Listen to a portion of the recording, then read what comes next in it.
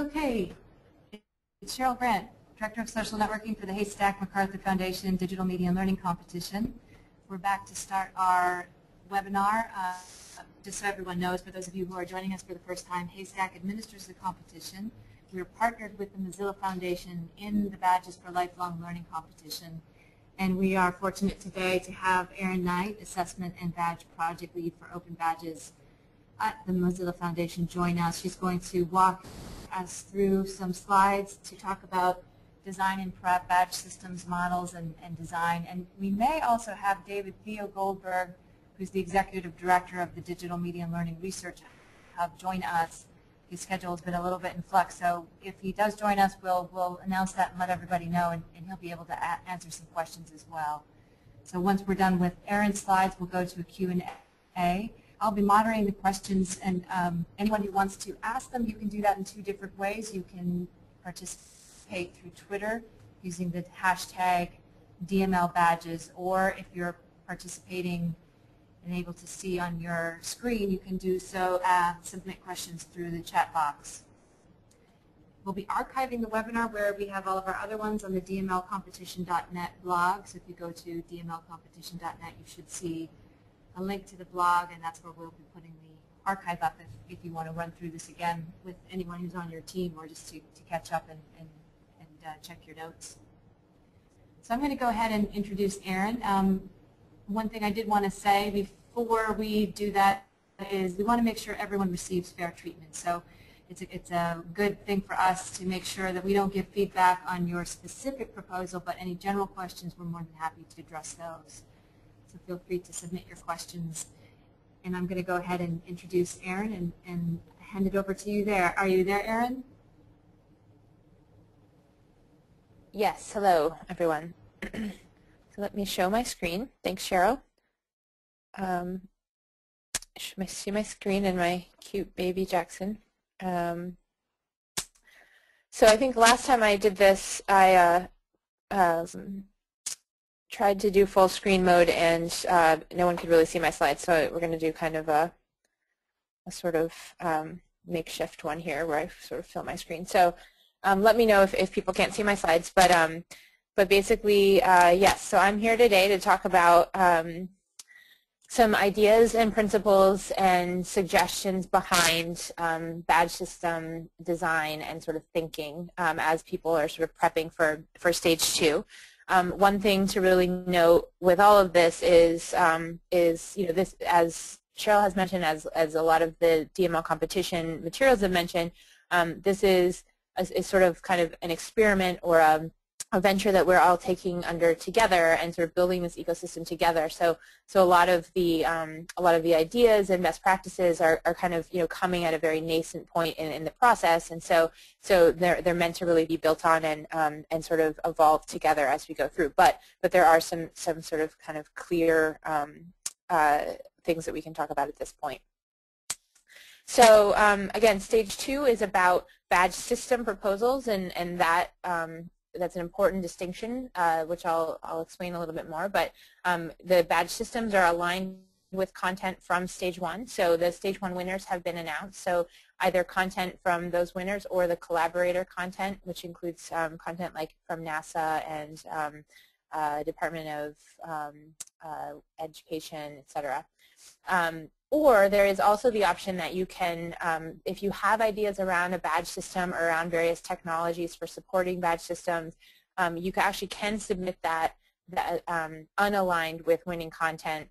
So you can use your own content or fictitious content to demonstrate that idea. But the idea is that if you are a winning stage 2 proposal, you will be matched with content from stage 1. So all of the badge systems that ultimately get created at the end will be using the content from stage 1 or the collaborator content. So the badge system distinction is important because we're really talking about more than just an image, right? So we would not really expect a proposal that just said, oh, here's a badge, I gave it a title and I designed an image for you, to really move on from stage 2, because we're talking about here. We're talking about the system underneath the badges. So that's criteria and assessments behind the badges, any kind of supporting systems like sort of maybe learning environments or various technologies, various interaction types of systems. So that's ultimately that's what's going to get built on the other end. And so when in these proposals, we want to see sort of thinking on that level. And so obviously there's going to be sort of a variety or a continuum of sort of requirements or needs for these proposals, because some content is actually pretty far along. So there is some content that already has assessments, already has a lot of that there, and so the badge system design is just going to build on top of that. Whereas there's some content that has one or collaborative content that is pretty bare in the sort of criteria assessment level. It's more about here are some skills that we teach, and it's really going to require a lot more thinking around the sort of underlying meat behind the badges. Same with the technologies in the system. So that will differ based on the content that you picked, but there should be some kind of consideration and thinking around the bigger system, not just the badges themselves. We'll talk more about that. Before going into that, though, I did want to just briefly talk about the Mozilla Open Badge infrastructure, because all of the badge systems that ultimately get developed from this competition will plug into the Mozilla Open Badge infrastructure, and there are elements of that sort of help you think about and define some of the badge system that you're working on, and so it's worth sort of mentioning now. I'm just going to do kind of a brief intro, so I can point you to sort of more technical information. But basically the idea behind the Mozilla Open Badge infrastructure is that we could all go off and build badge systems, and while those would be probably fairly valuable within our environments or within our very kind of smaller communities or learning situations, what we really want to do here is create this ecosystem. We really want to put the learner at the center and let learners earn badges across multiple issuers, across multiple learning providers, and pull all of those badges into a single collection that then they totally own. So a living transcript, if you will, that they can grow based on their experiences wherever they have them, and then they can decide how to share those badges out. So in order to do that, we need an infrastructure, an underlying sort of plumbing, if you will, that helps tie all of those disparate badge systems together, so that the badges can again be collected and then shared out. So that's what the infrastructure that Mozilla is building is for. It really, we're trying to do it as simplistic and as streamlined as possible. So it's really just a specification for what information should be included with badges, as well as a set of repositories for learners to collect their badges in. Again, all of the systems developed for the competition will plug into the Open Badge infrastructure, and that basically means your badges will get pushed into the infrastructure. So anytime someone earns a badge, it would be pushed into the infrastructure and into their collections there.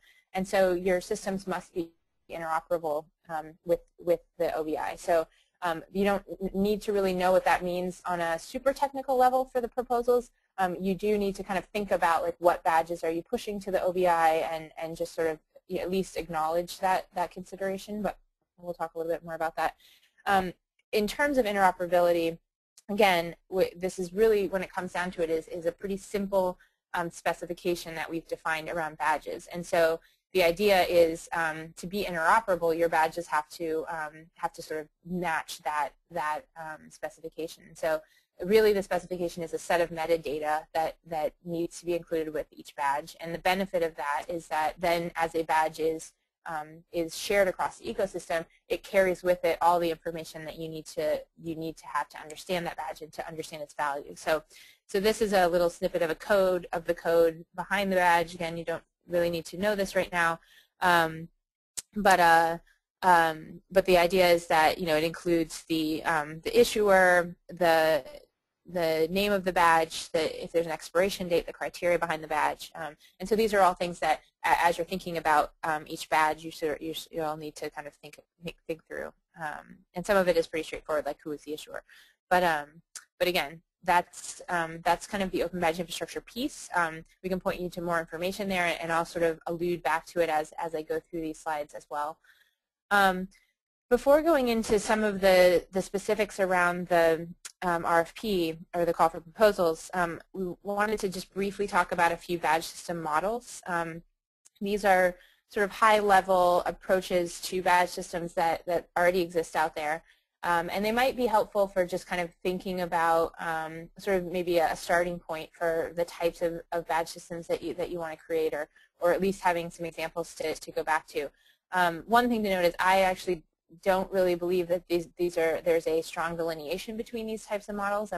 As I'll talk about as I go through them, I think that there's actually a lot of examples that have little pieces of each, and so don't feel like you have to kind of fit within any type of bucket with this, or that these are the three that you have to pick from. These are just simply examples to kind of help you think through things. But the first is a training and leveling systems, and so these are typically skill-based with kind of an assessment behind each skill. So you demonstrate a skill and you earn a badge for that type of skill, and typically they're leveled. There's kind of some trajectory or sort of pathway that you're working towards. Maybe you move from basic to expert, and also they typically expire. A lot of these badges will be something that you need to sort of refresh or kind of stay up on.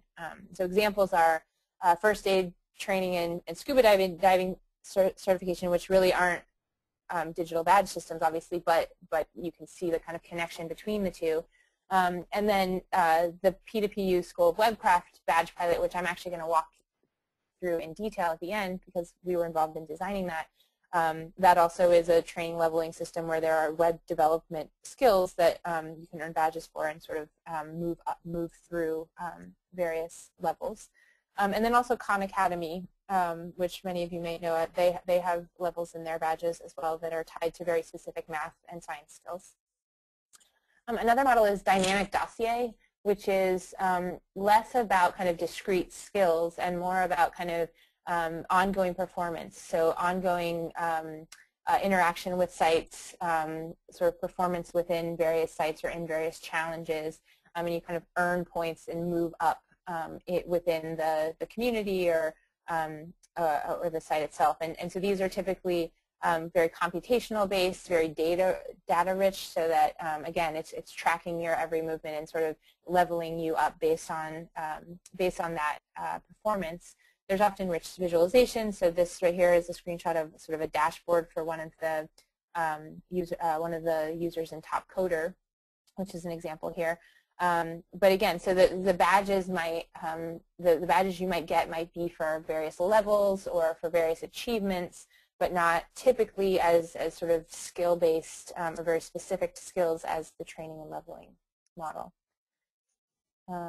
Another model is social systems. So these are more about kind of social interaction or kind of more participation within various websites, community interaction, than sort of more performance-based. The focus is kind of peer connection or reputation, and more of the sort of softer side of things, I guess, than kind of the harder skills. An example here is Stack Overflow, and you might have seen that I actually put Stack Overflow as an example on the dossier systems. So again, I think that there's crossover between the ways that that systems are developed, and as we'll talk about, I think there's actually value in having sort of little pieces of each, or having some social system type of badges along with skill badges to sort of round out the types of recognition that people can get on your website or in your system. So those are three models. Again, those are up on the DML competition website. You can go back and sort of reference them. Again, they're just meant to be kind of examples to kickstart ideas in your mind. You don't need to feel confined to those examples. In fact, we'd love to see new models that are created through these proposals. But what we want to do is so the stage 2 RFP, or the call for proposals on the website, has a list of basically badge system characteristics, and the idea is in your proposal for you to sort of address a lot of those. So none of them are required. In fact, there might be some proposals that don't specifically address, certainly everyone, but maybe even a big chunk. But the idea is that these are important things to think about to really kind of thoroughly think through your badge system. So, so you can choose to kind of include whatever you want in your proposal, but But again, as you're planning the badge system, you should sort of work through these to make sure you at least have some idea, or you're at least kind of consciously deciding one way or the other for each of these characteristics. So what I want to do today is to go through some of those and just kind of briefly talk about them, give you some examples or suggestions on each. And then after I get through those, we'll walk through the P2PU badge system with those characteristics in mind, so I can sort of show you our thinking for each one of those. So the first one is, our first few are content and skills. So this is kind of the most no-brainer of badge system design, given that, of course, any badge system needs to have badges, and those badges obviously need to represent something. So I think every proposal will probably, yes, will absolutely reference these characteristics. So what is the domain you're working in? Like what types of skills, what discipline, what are the badges themselves? What are you calling them? What do they represent? What skills are covered? Again, I think a good kind of suggestion or point here is to be mindful or to consider both hard and soft skills when you're thinking through this. So it's not just about learning JavaScript or learning addition or subtraction.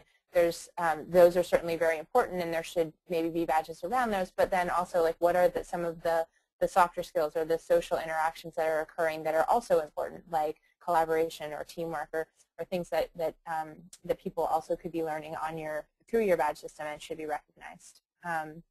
Are these skills discrete or continuous? So again, going back to the training leveling model versus the dossier system, are you actually going to give a badge for a skill, or is it going to be something about a badge for a level or a various role or opportunity?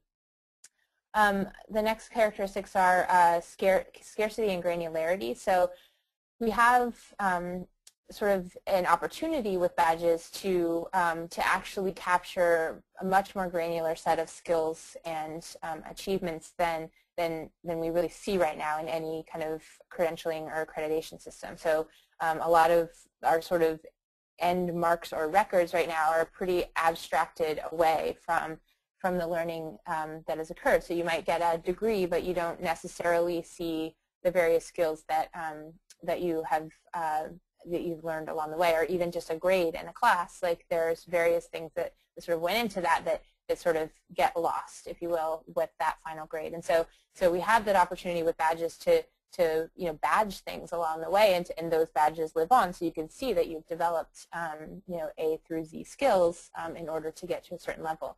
It is a trade-off, of course, because we could get very, very granular and badge everything, and then it gets kind of messy. So there is kind of, and there's no right or wrong answer here. It's just sort of something to kind of play around with. And one example that I always use, which may or may not mean anything to everyone, but is if we were looking at HTML, we could have an HTML badge. So someone could earn a badge that said, I know HTML. And that's pretty high level. That's pretty not granular in that there's lots of stuff that makes up the language, HTML language. Or we could issue badges for, like, I know the A tag, or I know I know tags in general. But so we could get super, super granular, which probably wouldn't be very helpful either, because if I have thousands of badges that represent each little thing within the HTML language that I know,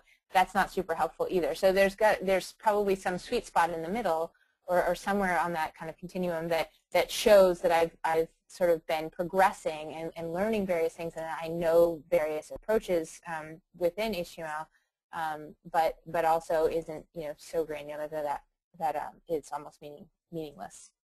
And then also, how difficult are badges to achieve? And so obviously very rare badges, the harder that they are, probably implies value, and that people might start valuing more. But again, this is another trade-off in that, of course, you want it at least to be accessible to a certain amount of people, or just people with certain level of skills. So both of these are sort of a balance to sort of play around with, and many of the things I'm talking about are that way as well.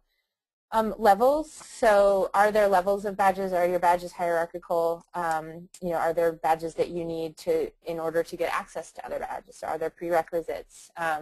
Do badges aggregate? Or do you get a set? Do you have to earn a set of badges, and then that sort of unlocks, if you will, like an aggregate badge? And these kind of play into some of the considerations I was talking about before with the open badge infrastructure, in that as you think about pushing your badges out of your system into this broader ecosystem, one of the considerations is like which badges to push. And some people might decide to push them all. But if you have some prerequisite badges, or you have some more granular badges that sort of build up to these higher level badges, maybe you only want to push the higher level badges. So there's kind of this consideration of like what's actually going to be valuable for people outside of my learning environment or my system in a broader ecosystem. Kind of what pathways are you really trying to push people on, and how do you want to encourage that through your system as well as through the OBI.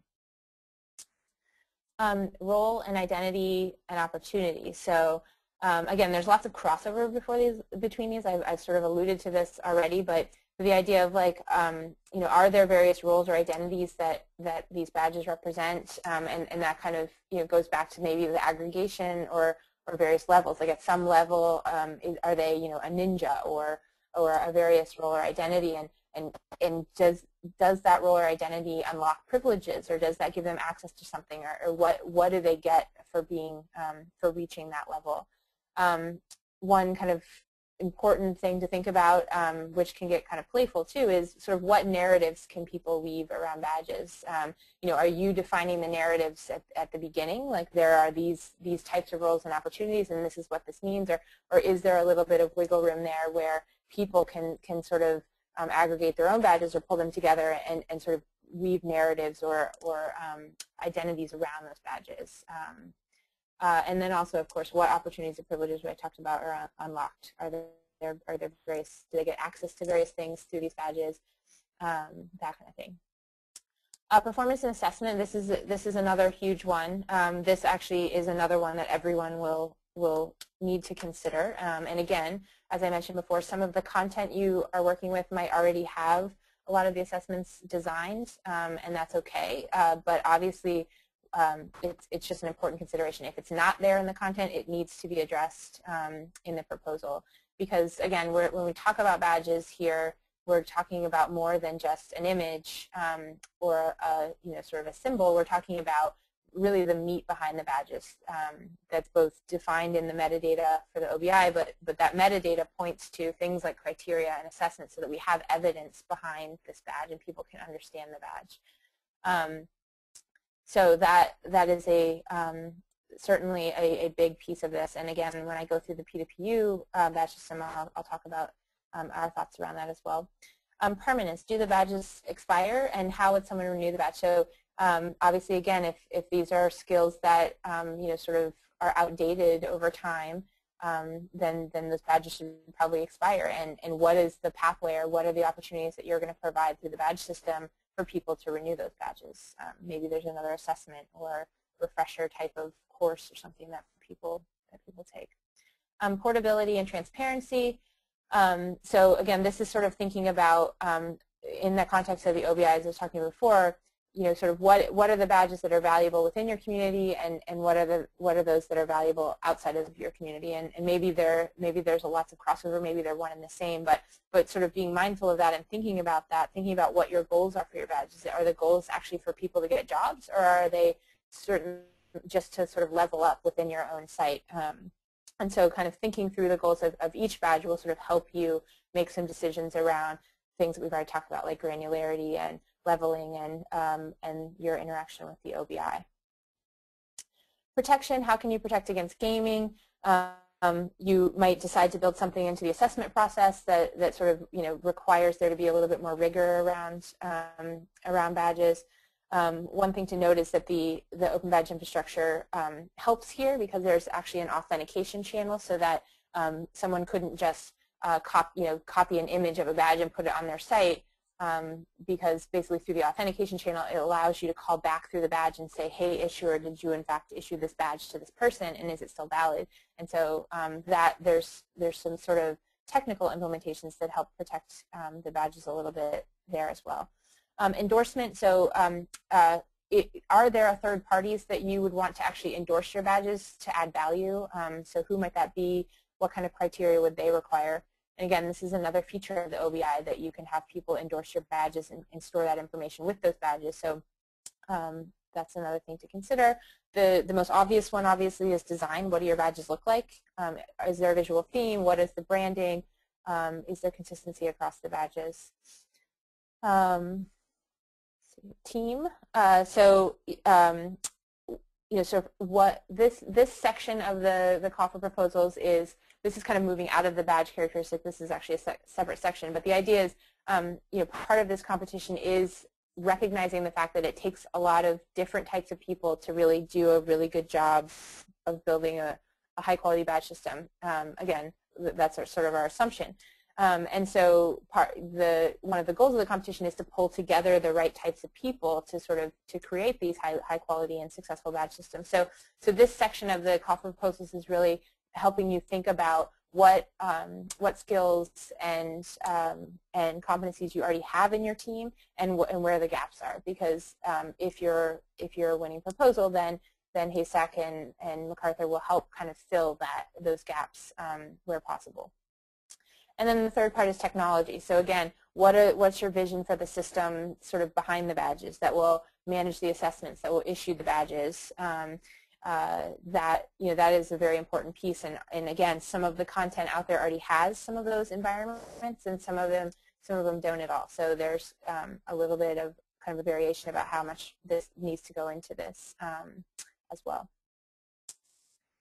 So quickly, because I want to make sure we have time for questions, I wanted to walk through again the PWU School of Webcraft badge pilot to just kind of show the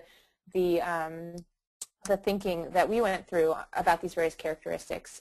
School of Webcraft is a partnership between Mozilla and PWU that's focused on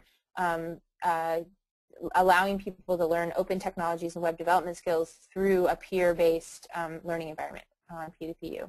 So when we were thinking about the badge system and thinking about content and skills, obviously web development was the domain that we wanted to work in.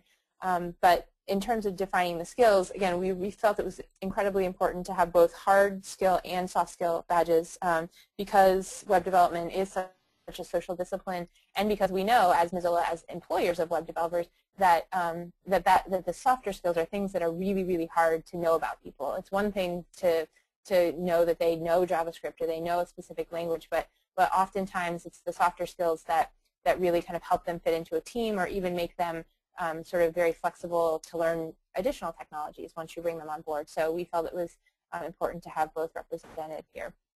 Scarcity or granularity, I sort of already talked about this, like what granularity should we have for these various badges.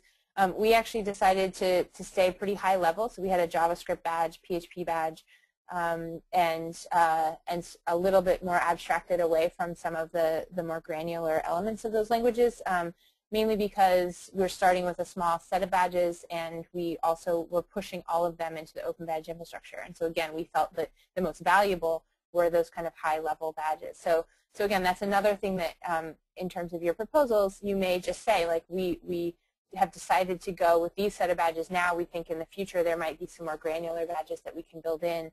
But again, it's sort of something for you to play with as you think through this. Levels, we had basic and expert levels for the hard skill badges. So again, this was another oversimplification, but something that we just wanted to test out. So there are sort of very basic foundational skills for JavaScript and PHP, and then there was the higher expert level that people could sort of work up to. I think moving forward, we will have more levels in between, obviously. But and we're also developing a Webmaking 101 badge, which is basically a badge that you would aggregate to. So once you earn sort of HTML, JavaScript, that kind of thing, you sort of you aggregate, and you can aggregate those to get this Webmaking 101 badge. Roles and identity, we had basic and expert again, which sort of started to set kind of reputation and roles within the community. We had what we called gurus, which were people that had earned expert level badges and were doing a lot of the assessment of expert level badges. And so we had a lot of reports of people using those to find mentors and sort of help understand their position within the community. Performance and assessment, we really looked at this as an opportunity to be very innovative with assessment and really design assessments that reflect the learning that was already happening. So making sure that the assessments were authentic, so they were all challenge-based, that people could use existing work if they already had, and that there wasn't kind of like extra artificial work that they had to do for the assessments. We also really relied on peer assessment a lot because, again, this is a peer learning environment, so we felt it was very important to bring peers into the assessment process. And so we have kind of various approaches for that. Again, guru assessment was another model of somebody that had already earned the badge. So peers, still your peers, but if you'd already earned the badge and sort of shown that you're a certain level, then you had access to assess other expert level things. So we sort of played around with the concept of peer assessment and the badges as well. Permanence, thought a lot about this. Obviously, the hard skill badges should expire. We were able to sort of hand wave on this because this was a pilot that we had a start and a finish, and so these are kind of, we've rolled these out as like alpha badges, so people can be proud that they have the alpha badges, but they're very clearly part of a pilot, and so we didn't really have to figure out expiration, but that is something that we're working with right now. Portability, transparency, the badges, when you earn them in PDPU, they automatically showed up on your profile within PDPU, but then those badges also were pushed into the open badge infrastructure, again, to get more value outside of the community. So the idea is, again, that they're pushed in the open badge infrastructure and combined with badges from other systems and then shared out through various audiences based on sort of what the learner feels is valuable where. Protection, again, I mentioned this briefly, but we we built some stuff into the assessment. So you needed actually to be peer assessed by at least three peers. You needed 3 yes votes, if you will, based on the assessment to earn a badge. So it wasn't as easy as me just getting my friend to just say yes or to vote up my assessment. That you needed sort of more people involved. Also, all the assessments had to have kind of comments and justifications with them, so it was not as easy to just sort of click a button and move on, that there was a little bit more built into that assessment to help protect,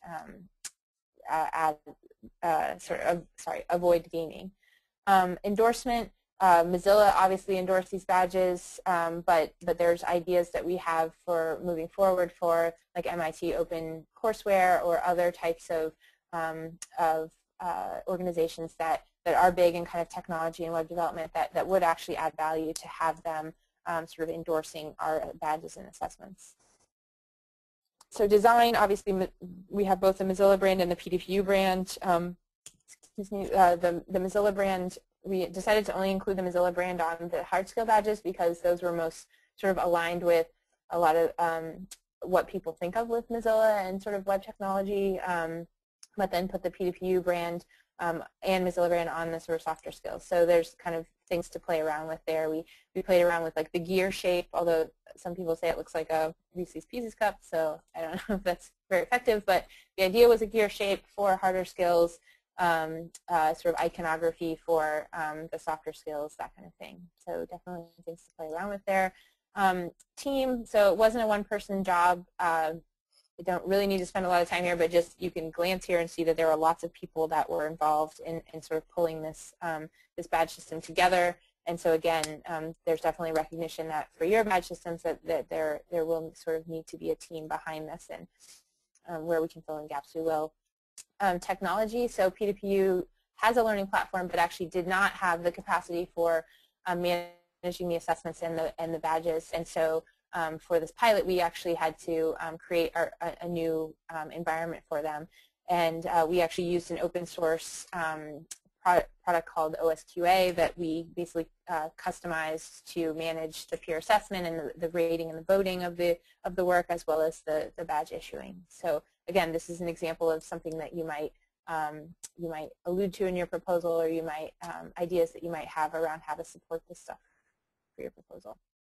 So that's really it. So sorry, I started talking faster at the end because I definitely want to make sure that that we have lots of time for questions, and I see that David has joined us. So so I am going to stop talking now, and as we know, stage 2 is open now, and proposals are due in January. Could I just jump in? Hi. Yes, please do. Erin, could I just jump in? You have the old due date of 12th January. Oh. We've actually extended the date to the 17th of January to both give people a bit more time in the wake of the holidays, and then also we're looking to hold another webinar sometime in that after New Year period, and to give us time to put that together. Great. It is now updated on the fly. Great, I see that. Okay, Cheryl here. Thanks, David. Thanks, Erin. And yes, I'm glad, David, that you mentioned the deadline is January 17th, 5 p.m. Pacific Standard Time. I also wanted to say to people that please follow the blog on dmlcompetition.net. I think as people get into the holidays, as developers and programmers start to ask questions and have some more technical things that they might want to talk about, we're going to look for a good social Q&A site where we can make it easy for people to have those kinds of conversations. So I'll be posting that information in this next week. So watch the blog feed for that. I think the first thing that we should do is jump into a question that, David, I think will be a good one for you. This has to do, especially for those of you who have stage 1, stage 2 type of matchmaking questions. Can you talk a little bit about the matchmaking process and whether or not stage 1 winners are guaranteed to be matched with the stage 2 winner, and the opportunity to mutually approve a pairing, those kinds of questions? Yeah, sure. So this, of course, is slightly sticky. I mean, we're trying to do right by everybody over here. I think the first thing to say is that the strongest probability you would have of being matched with somebody you would like to work with is to encourage them to apply, and you know, to work up front with them about what a really scintillating set of badges or badge system would look like from your point of view. We can't guarantee, of course, that they would win. There's a rigorous judging process, and we cannot, unfortunately, guarantee that you absolutely will be matched with anyone. That will depend on the proposals we get, on the value of the proposals, on the excellence of the badges, the badge systems they produce. And we also will not force any marriage to take place, no forced marriages here. We will give you an option if we think that such an option looks available for you to be partnered or paired with somebody that we think might be a good fit, and you'd have a right of refusal. But obviously, if you refuse the pairing that we propose or suggest, we cannot guarantee a pairing after that.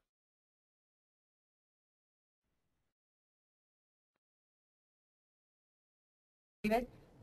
Yeah. Thanks, David. We have another question too here that says, if I applied in stage 1 but did not advance, can I still apply in stage 2? Yes, absolutely.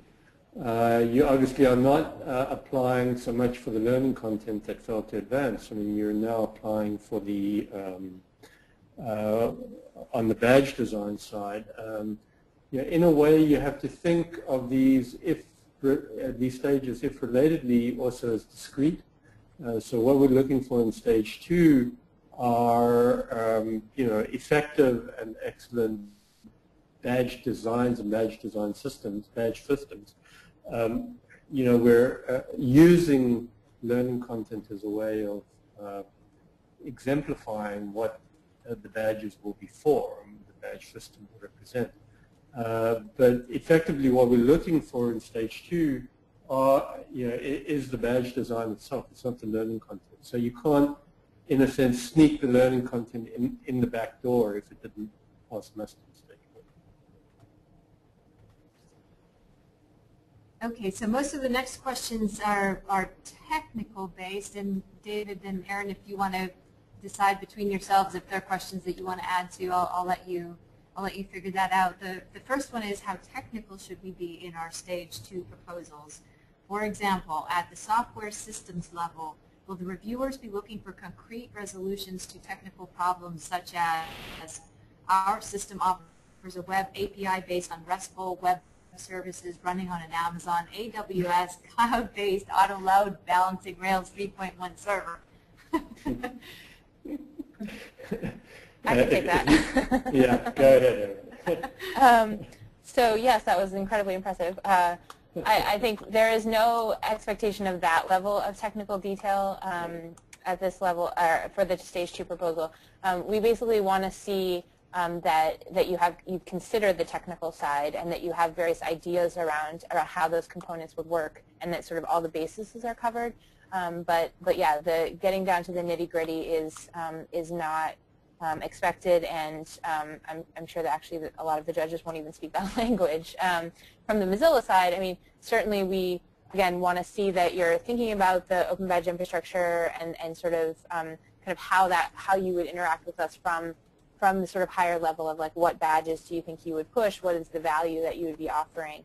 And we might be able to speak the technical, speak a little bit more, but again, it's not that is not really expected or incredibly needed at this level. Thank you.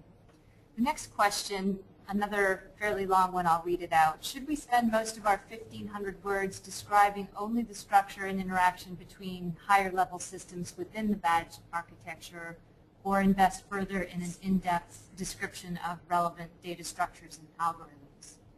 So for example, is it sufficient to say that the teaching badge authorizes a user to issue level 1 knowledge badges, or should we also specify the relevant parts of the hierarchical permission inheritance data structure and algorithm that make it so?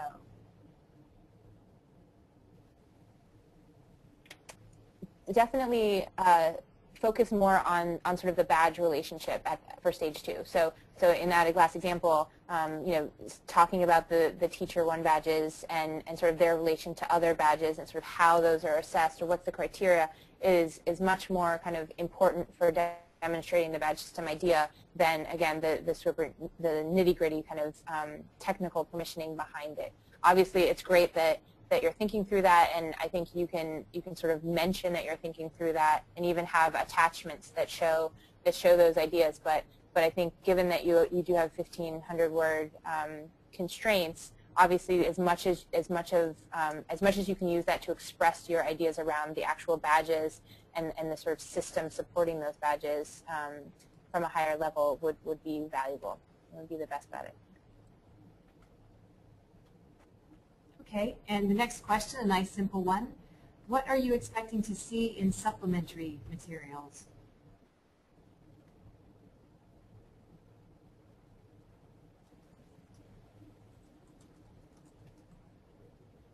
Well, so I'll let David weigh in on this as well. But so I think if you could include things like badge designs or you know, any kind of sort of diagrams or thoughts about the hierarchy of badges or even the technical aspects that you're thinking of, anything that sort of, again, supplements the sort of basic description of the badges and kind of shows a little bit more, explains a little bit more about the system behind the badges would certainly add value.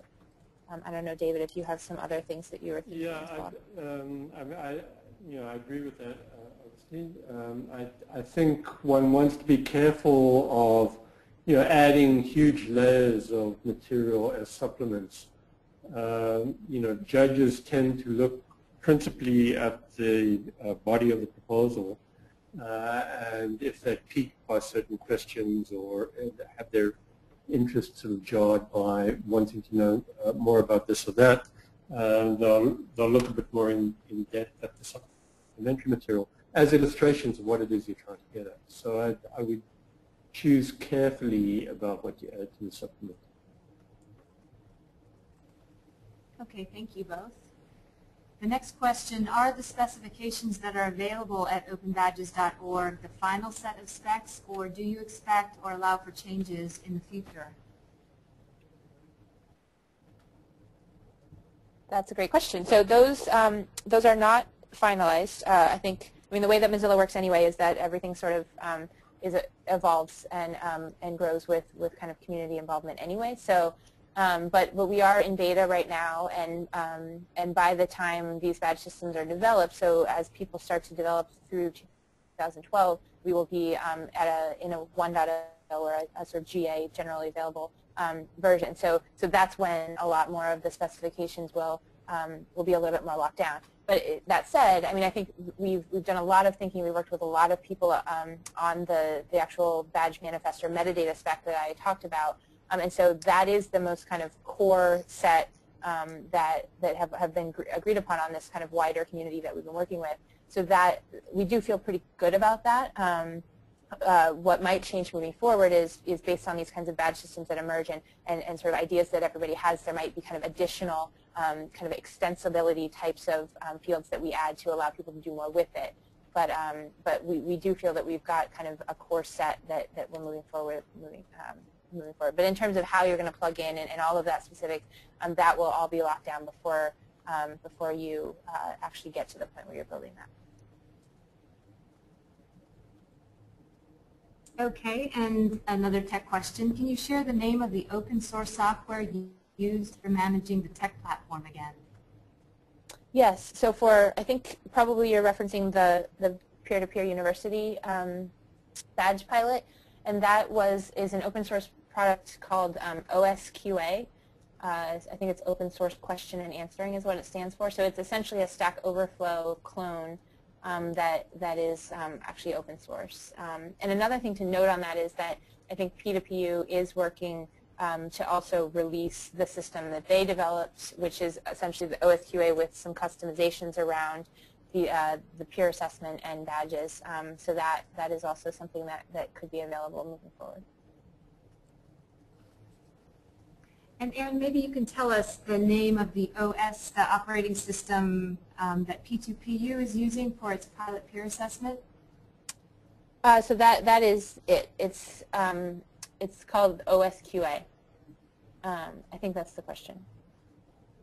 So basically, OSQA is a open source product that is kind of manages questions and answers and voting up and down of those questions and answers, as well as kind of this sort of data logic that issues badges behind that. So that's available, I think, at osqa.org. I can look that up right now, but and that's freely downloadable. And once you download it, no, it's not osqa.org. You can customize it. osqa.net. Okay, thank you, Erin. We're going to go back to a couple of process questions, and this one is a long one, so I'll read it out. If we applied and advanced in stage 1, can we align our stage 2 proposal to our specific stage 1 content? Is it possible to be matched with ourselves if we are open to be matched with ourselves, but would also like to be considered for other stage 1 winning content that is not our own? How should we address that in the proposal?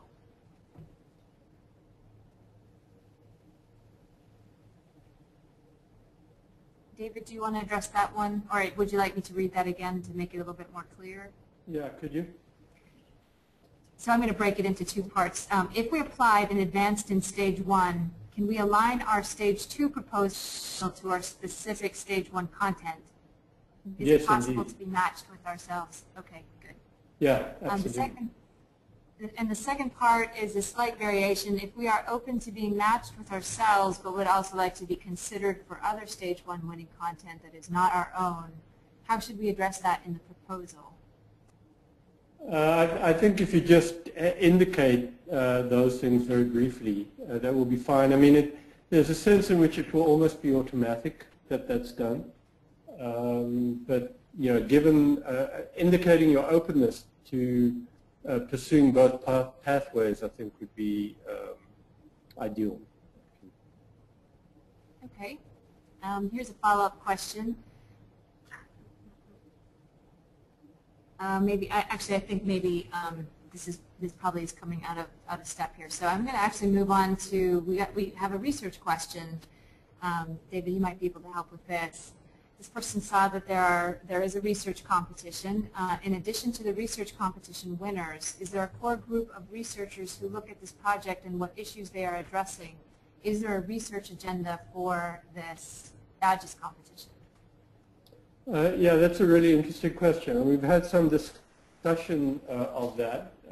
And We would obviously be very interested to see a proposal to the research, or set of proposals to the research competition that proposes just that. There very likely will be funding. I can't say, in addition to the funding already available.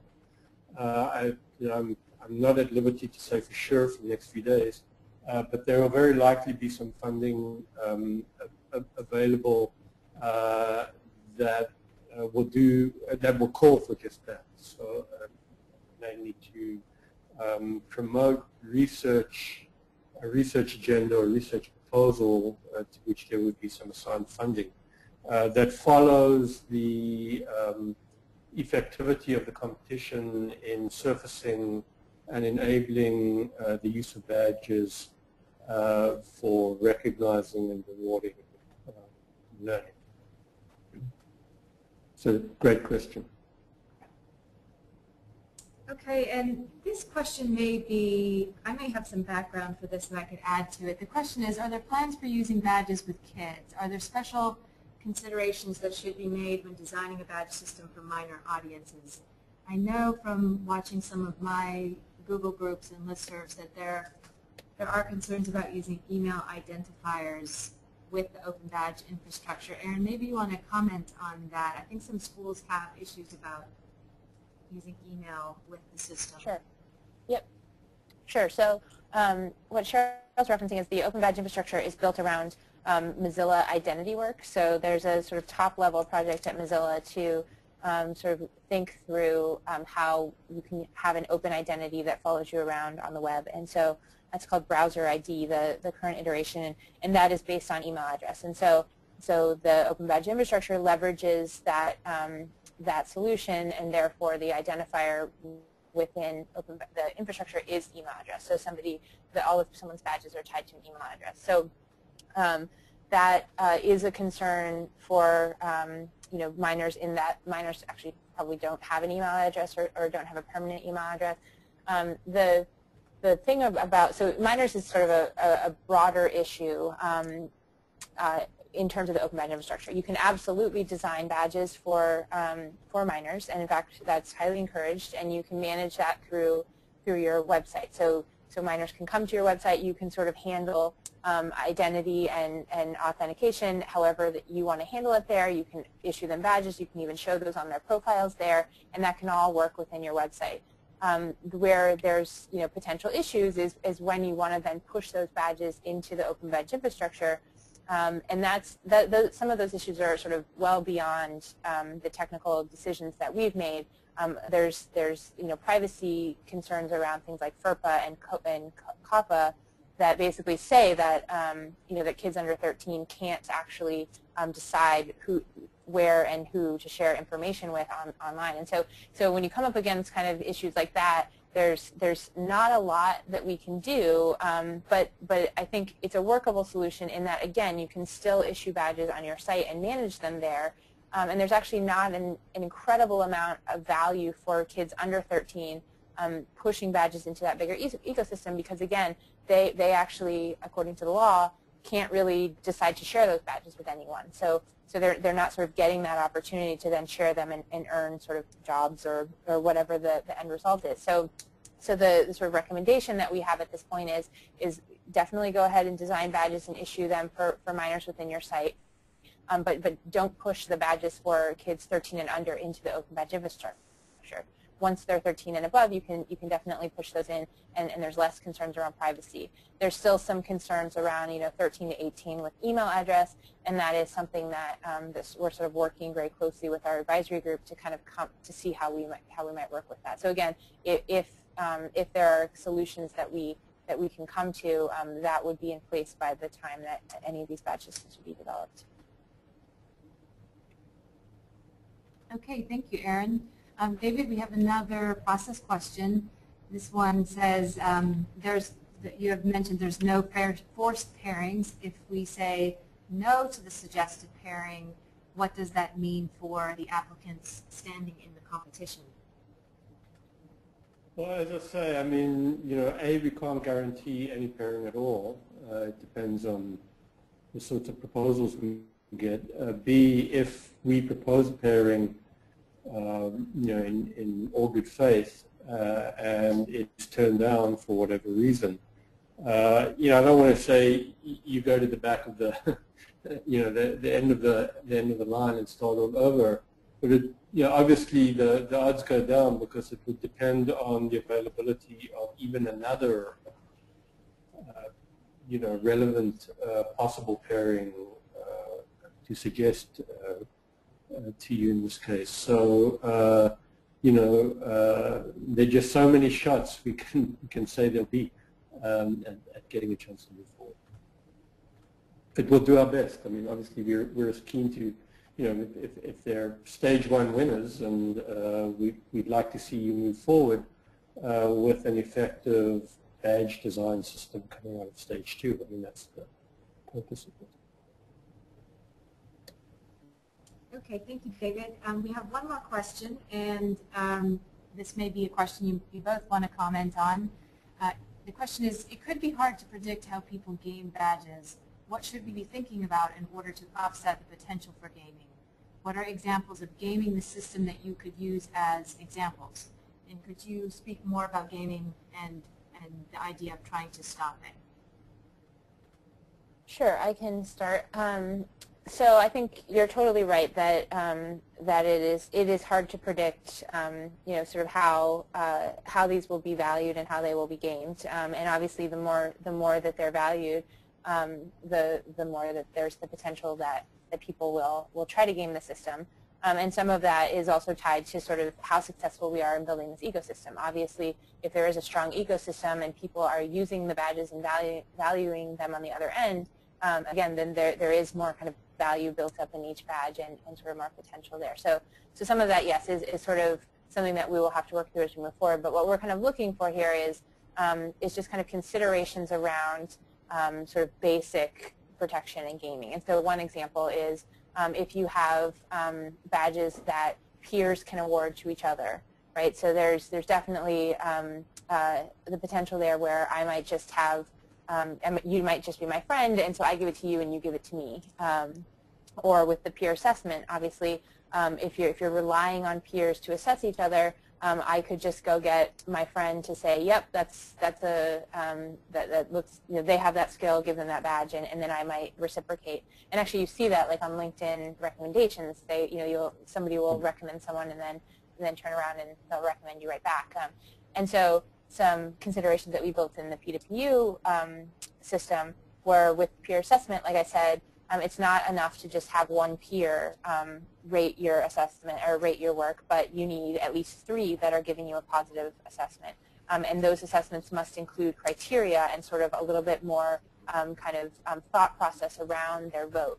So again, it doesn't mean that it's gaming proof, but it certainly is adding another layer to kind of force people to be sort of to really kind of think through this and be kind of true to it. With the other example of peer-to-peer badges where someone's giving you the badge, we actually allowed peers to give each other badges, but actually had them accumulate. So I could only give you a badge one time, but you could earn them from a bunch of other peers. So you might have the good communicator times 5, and that actually tells a lot more than if you just have it from one person. So again, they're really subtle ideas and thoughts, but just kind of building in a little bit more sort of process around what it takes to earn the badges to then to sort of avoid some of that low-level gaming if possible. I would just add that the more you're obviously anybody looking at the badges that are offered and looking at the way in which they're offered will determine the the value of that the badge represents, right? So the more one is able to indicate openly and clearly that just turning around and relying on your friends to scratch your back as you scratch their backs, the more one is able to sort of indicate, show that one has a more thoughtful process in the way Erin indicated underlying this, the more convincing the badge system will be. Well, thank you both. I said that this was going to be our last question, but we got a really good one in, and sometimes with the leftover questions, we save them for the next webinar, but this is a good one for right now. So if you don't mind, I'm going to ask it. I apologize to everybody for going a little bit over. The question is there anything that Stage 1 winners can do that would help potential badge creators get excited about or better understand our technical needs?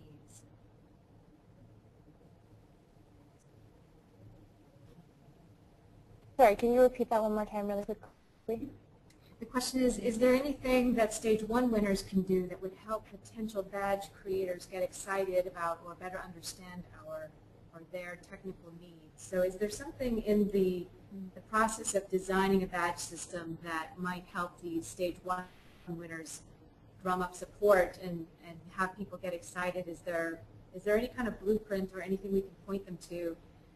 And this might, the thing that we're planning on doing on dmlcompetition.net and putting up on the blog is to try and help people find places where they can have conversations at sort of a more technical level.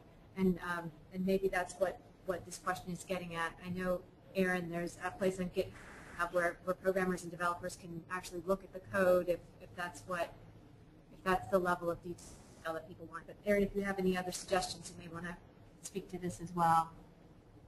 No, I think that's right. I mean, I think if if they're asking about if Stage 1 winners are trying to convey more information to Stage 2 designers, I think basically the way that the competition is set up is the content sort of from Stage 1 exists as it is now, and Stage 2 is sort of working with that content. But the whole point of Stage 3 is to really give both Stage 1 and Stage 2 the matched up groups time, or teams, I guess, time to really to work through and iterate on their badge system. So if that's kind of what the question is aimed at, then that's the point of Stage 3, is to really work through that. In terms of examples and things to really sort of inspire Stage 2 designers, just some of that, yes, we'll provide on DML, the competition website.